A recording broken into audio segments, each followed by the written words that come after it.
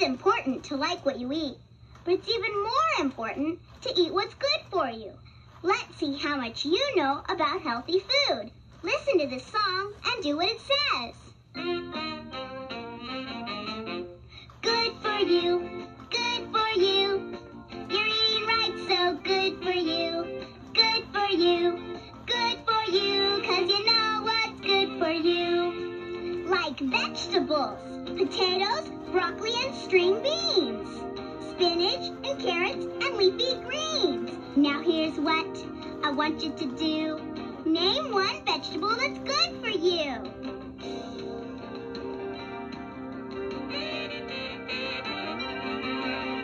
Good for you, good for you. You're eating right, so good for you. Good for you, good for you, 'cause you know what's good for you. Like a piece of fruit, an apple, an orange, or a bunch of grapes. Bananas and pears will keep you in shape. Now here's what I want you to do. Name a piece of fruit that's good for you.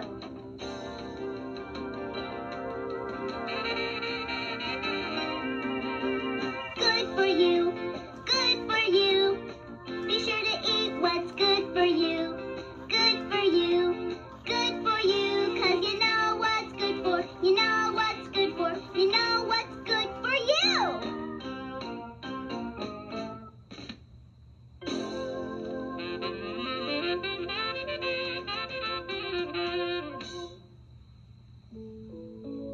Do you ever have imaginary adventures? Well, I sure do. Sometimes I imagine I live in a faraway land, and other times that I'm a little girl who really lived long, long ago. Like the time I imagined I was a pilgrim girl at the first Thanksgiving. Would you like to hear my imaginary adventure right now? You would? Well, all right, here goes. The first person I met on my adventure was another little girl the same age as me. Hello, said the little girl. My name is Priscilla. Hi, Priscilla, I said. My name's Cricket. Pleased to meet ya. Would you like to help me do my chores, said Priscilla. Sure, I said. What you doing? I'm gathering cranberries for a Thanksgiving feast. Hey, I said, we have cranberry sauce at our Thanksgiving too. So Priscilla and I got on our hands and knees and started picking cranberries. They sure were hard to reach, but after about an hour, we had a whole basket full. Whew, I said. That was hard work. Can we take a rest now? I'm afraid not, said Priscilla. Now we must gather some nuts to cook with the turkey. Hey, I said, we have nuts in our turkey stuffing too. So Priscilla and I went out into the orchard to pick some nuts. Only problem was, the nut trees were too high for us to climb. How are we ever going to get those nuts down, I said. I know a trick, said Priscilla. Watch. Then she picked up a stick and shook it in the branches of the nut tree. And what do you think happened then? You guessed it. Nuts started falling everywhere. We filled our aprons so full we could hardly walk. Whew, I said. That was hard work. Can we take a rest now? I'm afraid not, said Priscilla. Now we must scoop out some pumpkins to make pumpkin pie. Hey, I said, we have pumpkin pie for our dessert too. So Priscilla and I started scooping out pumpkins. We used a big wooden spoon that her dad made and a big wooden bowl made by her mom. We must have scooped for about an hour, but finally our pumpkins were all scooped out. Whew, I said. That was hard work. Can we take a rest now? I'm afraid not, said Priscilla. We have a lot more work to do before it's dinner time. So Priscilla and I gathered corn from the cornfield and picked carrots and turnips in the garden. And we even dug clams at the seashore. Then finally, all our work was done, and it was time to have Thanksgiving dinner. I sat outdoors at a big long table with Priscilla and her family. And you know what? There was so much food to eat and so many games to play, Priscilla's Thanksgiving went on for 3 whole days. Then my imaginary adventure was over. I was back at my own Thanksgiving with my mom and dad and little brother Quirky and my grandma and grandpa too. Golly gee, I said when we all finished eating. We sure are lucky. Why is that, Cricket? Said my mom. Because, I said, our Thanksgiving comes from the grocery store. And everybody laughed. After all that work, here's a fun game we can play. First thing you do is sit down and look at everything around you. Now I'm going to tell you a story, but I'll leave out some of the words. Whenever I leave out a word, you'll hear the sound. Then you look around, pick out something you see, and say what it is. It could be a window, a tree, a chair, or anything at all. Get ready, because here we go. This is a story about a handsome but rather mixed up. One day, he decided to give a dinner party and invite his friend, Oh, what a lovely dinner he made. First he cooked a big, then he baked a delicious. Everything smelled so good, he could hardly wait to eat. Then finally his guests arrived. Do sit down at the, he said, and he began to serve dinner. After they had eaten, he went into to get the special 10-layer cake for dessert. But just as he was bringing it to the table, he tripped over a, oh no! The cake tumbled over and fell, splat, right on the, what a splendid dessert, cried his guest, who was just as mixed up as he was. How did you know my favorite dessert is upside down cake? Here's another fun game about food. I'll name 3 things to eat and see if you can tell me which one is a green vegetable. Peanuts, spinach, or bananas? Which one is a green vegetable? The answer is spinach. Spinach is a vegetable, and it's green. Here's another one. Which one of these is an orange vegetable? A carrot, a cucumber, or a lemon?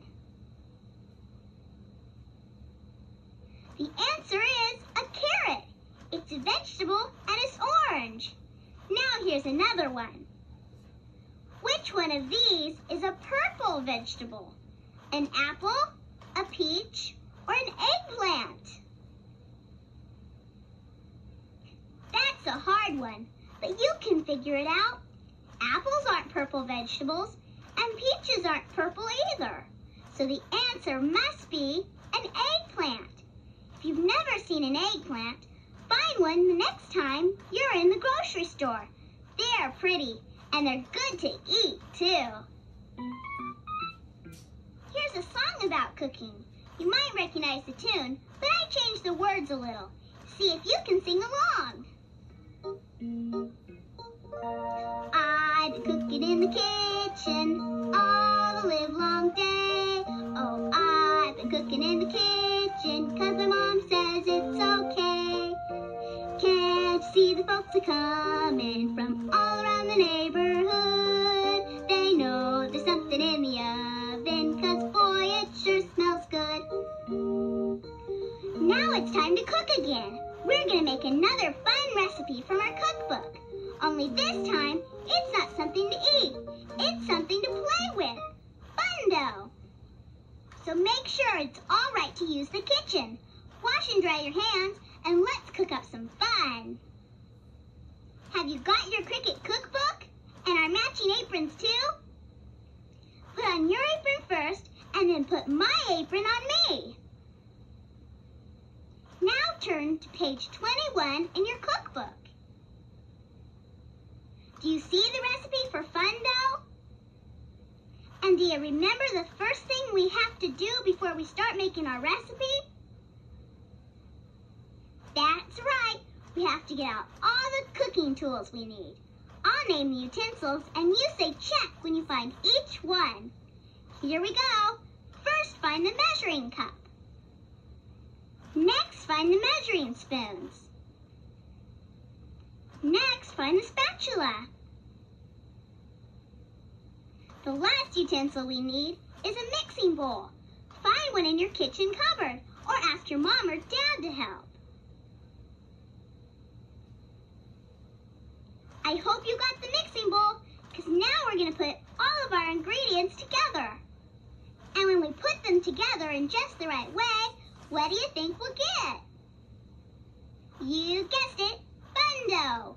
We need flour, salt, vegetable oil, food coloring, and a glass of water. While you get the ingredients, I'll sing a little bit more of our cooking song. Someone's in the kitchen with cricket.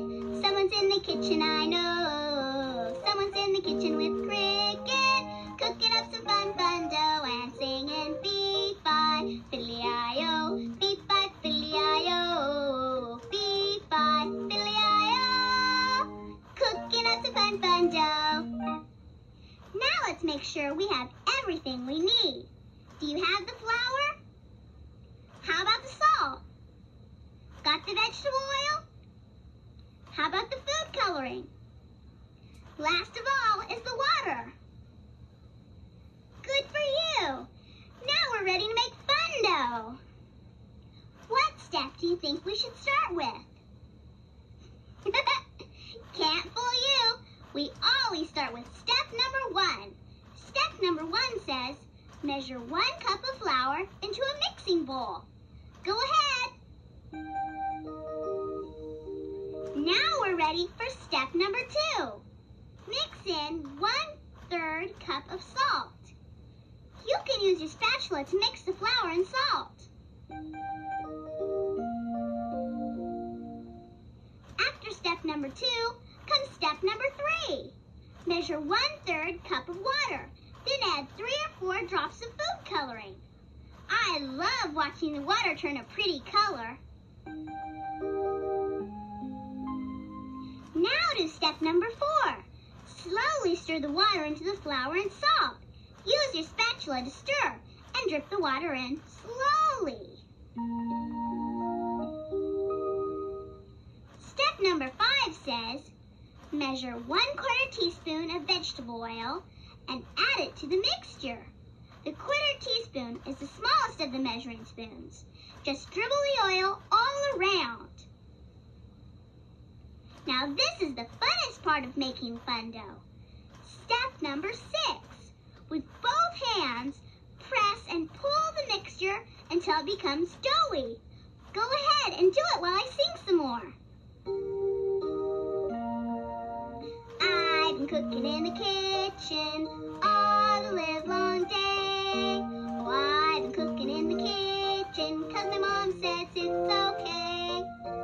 Can't you see the folks are coming from all around the neighborhood? They know there's something in the oven 'cause boy, it sure smells good. Have you finished kneading the dough?